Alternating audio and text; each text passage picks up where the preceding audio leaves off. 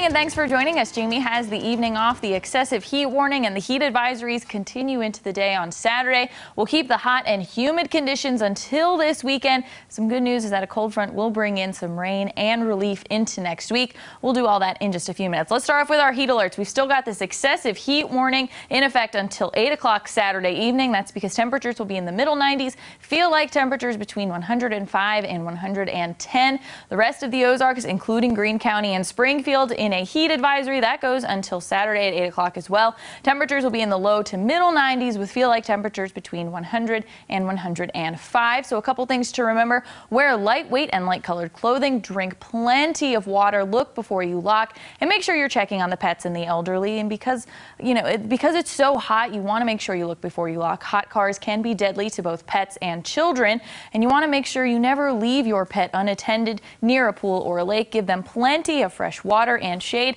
and make sure you trim their hair. You don't shave because they can also get sunburn through this extreme heat. Temperatures right now still at 92 in Springfield, 95 up in Lake Ozark, 89 down in West Plains, and 90 in Mountain Home. Dew points not helping. Dew points are in the lower to middle 70s, making it feel very soupy, very sticky out there. So feel like temperatures at this hour still in the triple digits. Still feels like 100 up in Rolla, 105 in Lake Ozark, feels about 107 in Monette. And here's why. We've got this area of high pressure acting like a heat dome, keeping us hot, keeping us humid, and keeping us sunny. And we're going to keep those conditions through at least this weekend.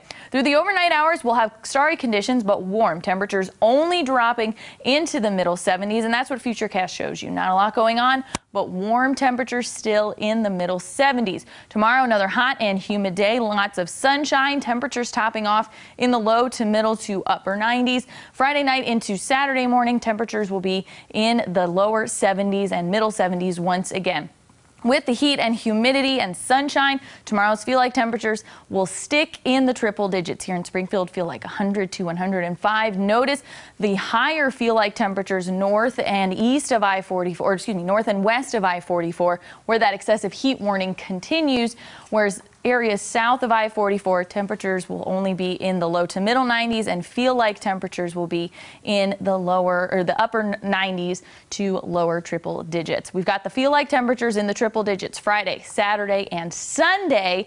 And then watch what happens. Sunday into Monday, we're going to have a cold front come in, and that cold front's going to chip away at the heat, so it's going to bring relief.